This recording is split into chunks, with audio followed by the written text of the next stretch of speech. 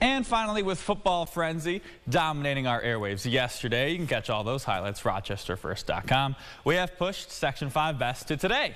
Carl Jones presents you with 5 standout stories that you need to know about. Coming in at number 5, Jalen Rhodey from Minden Girls Soccer.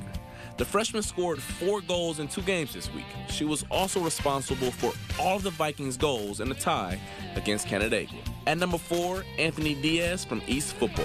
The Army West Point commit ran back 2 punts for touchdowns last week. Then last night, the senior added another one.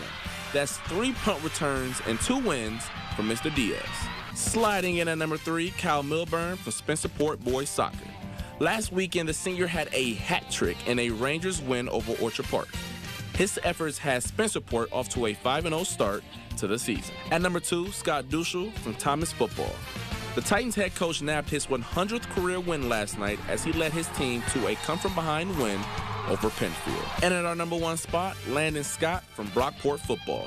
Trailing 13-0 late in the 4th, the junior quarterback scored twice to force overtime. Then Scott added 2 more touchdowns in OT to get the comeback win over Brighton.